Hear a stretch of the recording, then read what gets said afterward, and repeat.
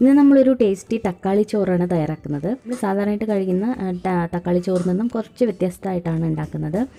കുറച്ച് മസാലയൊക്കെ ചേർത്തിട്ടാണ് ഉണ്ടാക്കുന്നത്. അപ്പോൾ നമുക്ക് ഇതെങ്ങനെ തയ്യാറാക്കുന്നത് നോക്കാം. അതിൽ നിന്ന് ഒരു പാനിലേക്ക് 2 ടേബിൾ സ്പൂൺ എണ്ണ ഒഴിച്ചിട്ടുണ്ട്. ഇനി ഇതിലേക്ക് നമുക്ക് കടുക് ചേർക്കാം. പിന്നെ ഇതിലേക്ക് 1/2 ടീസ്പൂൺ ഉഴുന്നും കൂടി ചേർക്കാം. ഇനി ഇതിലോട്ട് 1/4 ടീസ്പൂൺ പെരുംജീരകവും കൂടി ചേർക്കാം. ഇത് ഇത്രയും കൂടി ഒന്ന് മൂപ്പിച്ചെടുക്കുക. ഉഴുന്ന് ഒരുപാടങ്ങ് മൂക്കാതെ നോക്കണം. അപ്പോൾ നമ്മളിതിലേക്ക് കടുകും ഉഴുന്നൊക്കെ ചേർത്താലും ഇതിൻ്റെ ടേസ്റ്റ് എന്തായാലും വ്യത്യാസം തരമാണ്. അപ്പോൾ ഇതൊന്ന് മൂത്തതിന് ശേഷം ഇതിലേക്ക് ഒരു വലിയ സവാള നീളത്തിൽ അരിഞ്ഞത്, അതിൻ്റെ കൂടെ തന്നെ 2 പച്ചമുളകും പിന്നെ കുറച്ച് കറിവേപ്പിലയും കൂടി ചേർക്കണം. ഇപ്പോൾ ഒരു സവാള മാത്രം മതിയാവും. തക്കാളി ചോറിന് ഒരുപാട് സവാള ചേർക്കേണ്ട, ഒരു സവാള മതി. തക്കാളിയാണ് നമ്മൾ കൂടുതലായിട്ട് ചേർക്കേണ്ടത്. അപ്പോൾ ഇത് ഇത്രയും കൂടി ഒന്ന് മൂപ്പിച്ചെടുക്കാം. അപ്പോൾ സവാള ഒന്ന് മൂത്ത് വന്നു. ഇനി ഇതിലേക്ക് ഇഞ്ചി വെളുത്തുള്ളിയുടെ പേസ്റ്റ് ചേർക്കാം. 1/2 ടീസ്പൂണാണ് ചേർക്കുന്നത്. ഇപ്പോൾ പേസ്റ്റിന് പകരം ഇഞ്ചിയും വെളുത്തുള്ളി ചതച്ച് ചേർത്താലും നല്ലതാണ്, നല്ലൊരു ടേസ്റ്റ് ആയിരിക്കും. ഇതിപ്പോൾ പേസ്റ്റ് ഉള്ള കാരണം ഞാനിപ്പോൾ പേസ്റ്റ് ചേർത്തന്നേ ഉള്ളൂ. അപ്പോൾ ഇതും കൂടി ചേർത്ത് വീണ്ടും ഒന്ന് വഴറ്റിയെടുക്കാം. ഈ ഇഞ്ചി വെളുത്തുള്ളിയുടെ പേസ്റ്റിൻ്റെയൊക്കെ പച്ചമണം ഒന്ന് മാറി കിട്ടുന്നത് വരെ വഴറ്റിയെടുക്കാം.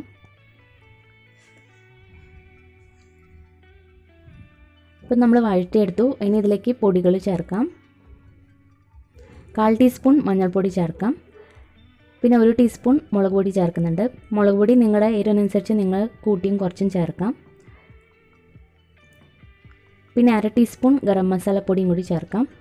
അപ്പോൾ ഈ ഗരം മസാലപ്പൊടിയും അതുപോലെ തന്നെ ഇഞ്ചി വെളുത്തുള്ളിയൊക്കെ ചേർക്കുന്നതാണ് ഈ ഒരു തക്കാളി ചോറിൻ്റെ ഒരു പ്രത്യേകത. നല്ലൊരു ടേസ്റ്റാണ്.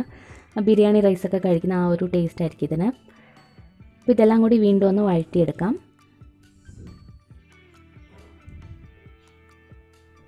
പൊടികളും അത്യാവശ്യം ഒന്ന് വഴറ്റിയെടുത്തു. ഇനി ഇതിലേക്ക് തക്കാളിയാണ് ചേർക്കേണ്ടത്.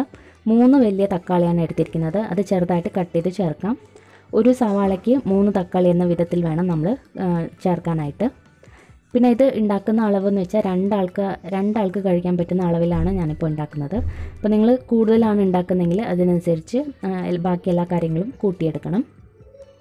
ഇനി തക്കാളി നന്നായിട്ടൊന്ന് വഴറ്റിയെടുക്കാം. ഈ സമയത്ത് തന്നെ നമുക്ക് റൈസിന് വേണ്ട ഉപ്പും കൂടി ചേർക്കാം. ഇപ്പോൾ പലരും ചോറിൽ ഉപ്പിട്ടിട്ടാണ് വേവിച്ചെടുക്കുന്നത്. അങ്ങനെയാണെങ്കിൽ ഇത് നോക്കിയിട്ട് വേണം ഉപ്പ് ചേർക്കാനായിട്ട്. അപ്പോൾ നന്നായിട്ടൊന്ന് മിക്സ് ചെയ്ത് കൊടുക്കുക. അതിനുശേഷം നമ്മളിത് അടച്ചു വെച്ച് വേവിച്ചെടുക്കണം. തക്കാളിയൊക്കെ നല്ലതുപോലെ വെന്ത് കുഴഞ്ഞ് വരണം. ആ ഒരു പരുവം ആവുന്ന വരെ നമുക്ക് ഇത് അടച്ചു വെച്ച് ലോ ഫ്ലെയിമിലിട്ട് വേവിക്കാം. അപ്പോൾ ശരിക്കും തക്കാളിയൊക്കെ വെന്ത് കിട്ടും. ഇപ്പോൾ ലോ ഫ്ലെയിമിലിട്ട് ഒരു 3-4 മിനിറ്റ് വെച്ചാൽ മതി. അപ്പോഴേക്കും തക്കാളിയൊക്കെ നന്നായിട്ട് വെന്ത് കിട്ടും. ഇപ്പോൾ ഒരു 5 മിനിറ്റ് ആയിട്ടുണ്ട്. നമ്മുടെ തക്കാളിയൊക്കെ കണ്ടില്ല, നന്നായിട്ട് വെന്തു. തക്കാളിയിൽ നിന്ന് ഇറങ്ങി വന്നിരിക്കുന്ന വെള്ളമാണിത്. ഞാനൊട്ടും വെള്ളമൊന്നും ചേർത്തിട്ടില്ല. വെള്ളമൊന്നും ചേർക്കരുത്. തക്കാളി നന്നായിട്ട് സ്പൂൺ വെച്ച് തന്നെ ഉടച്ചെടുക്കുക. നല്ല പേസ്റ്റ് പോലെ ആവണം. ഇപ്പോൾ നമ്മൾ തക്കാളിയൊക്കെ നന്നായിട്ട് ഉടച്ചെടുത്തു. ഇനി ഇതിലേക്ക് ചോറ് ചേർക്കാം. ഇപ്പോൾ 2 പേർക്ക് കഴിക്കാനുള്ള അളവിൽ 2 കപ്പ് ചോറാണ് എടുത്തിരിക്കുന്നത്. അതും കൂടി ചേർത്ത് നന്നായിട്ടൊന്ന് ഇളക്കി യോജിപ്പിച്ചെടുക്കാം. മസാലയ്ക്ക് എല്ലാ ഭാഗത്തും പിടിക്കുന്ന രീതിയിൽ നന്നായിട്ട് ഇളക്കി യോജിപ്പിക്കാം. ചോറ് വേണമെങ്കിൽ നമുക്ക് ഇതിന് വേണ്ടിയിട്ട് ഉപയോഗിക്കാം. പച്ചരി ആയാലും കുഴപ്പമില്ല, പുഴുങ്ങലരിയായാലും കുഴപ്പമില്ല. ബാസ്മതി റൈസിലും നമുക്ക് ഉണ്ടാക്കാം. പിന്നെ ബാക്കി വന്ന ചോറിലും നമുക്ക് ഇതേ രീതിയിൽ തന്നെ ഉണ്ടാക്കാം. ഇപ്പോൾ മിക്സ് ചെയ്തതിന് ശേഷം വീണ്ടും നമ്മളൊന്ന് അടച്ച് വയ്ക്കണം. എന്നാലേ മസാലയൊക്കെ ശരിക്കും ചോറിലൊക്കെ പിടിക്കാൻ വേണ്ടിയിട്ടാണ്. അടച്ചു വെച്ച് ഒരു 5 മിനിറ്റ് ലോ ഫ്ലെയിമിലിട്ട് വെച്ചാൽ മതി. അപ്പോഴേക്കും നമ്മുടെ റൈസിലൊക്കെ ശരിക്കും ആ മസാലയൊക്കെ ശരിക്കും പിടിക്കും. അപ്പോൾ ഒന്ന് നന്നായിട്ട് മിക്സ് ചെയ്തതിന് ശേഷം നമുക്ക് അടച്ച് വയ്ക്കാം. ഇനി ഈ സമയത്ത് നമുക്ക് നമ്മുടെ കയ്യിൽ മല്ലിയിലോ പുതിനയിലോ ഒക്കെ ഉണ്ടെങ്കിൽ ഈ സമയത്ത് കുറച്ച് ചേർക്കാം. ഞാനിപ്പോൾ ഇല്ലാത്തതുകൊണ്ട് ചേർക്കുന്നില്ല. അപ്പോൾ നമുക്ക് അടച്ച് വയ്ക്കാം. ഇതിപ്പോൾ ഒരു 5 മിനിറ്റായി അടച്ച് വെച്ചിട്ട് ഇപ്പോൾ നമ്മുടെ റൈസ് ഇവിടെ റെഡിയാണ്. മസാലയ്ക്ക് ശരിക്കും നമ്മുടെ റൈസിലൊക്കെ പിടിച്ചിട്ടുണ്ട്. ഇതിൻ്റെ മുകളിൽ നിന്നും ആവി വറക്കുന്നത് കാണാൻ പറ്റും. അപ്പോൾ നമ്മുടെ റൈസ് റെഡിയാണ്. ഇത്രയേ ഉള്ളൂ. നല്ല ടേസ്റ്റ് ആയിട്ട് ഉണ്ടാക്കാൻ പറ്റുന്ന ഒരു തക്കാളി ചോറാണ്.